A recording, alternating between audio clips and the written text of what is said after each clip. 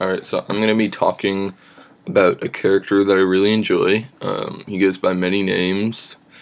The Crimson Comedian, the Regenerating Degenerate, the Merc with a Mouth, Wade T. Wilson, but he's most commonly known as Deadpool. He's sometimes takes on the role of an anti-hero, sometimes he's just a plain old villain. He's pretty hilarious, and he's just a great character, really fun to watch. He is actually pretty smart. He is also completely crazy, though. Like, he has full-on conversations with voices inside his head. It's not just voices that tell him to do stuff, like, completely different people. Like, they can access information that he is not aware of.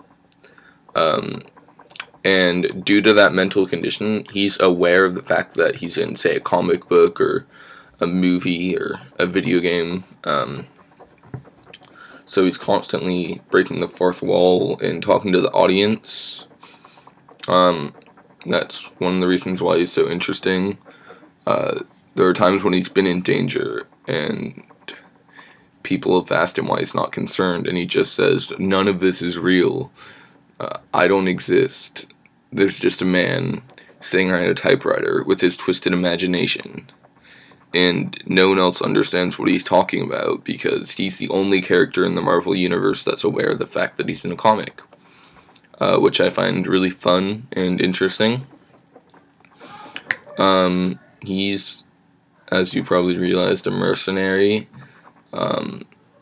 He has also been a pirate, one of the X-Men. Originally he was just an assassin, and then he signed up for the Weapon X project and got a healing factor.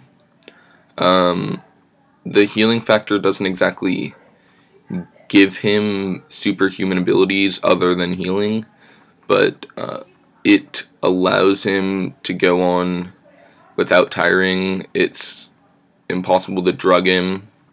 It takes incredibly large amounts of alcohol ingested in a very, very short period of time for him to get drunk because his liver regenerates. And I mean, all in all, he's just a really funny character. I am not really sure what else to say. This video is getting long. It's like 3 minutes. So, yeah. Bye, I guess.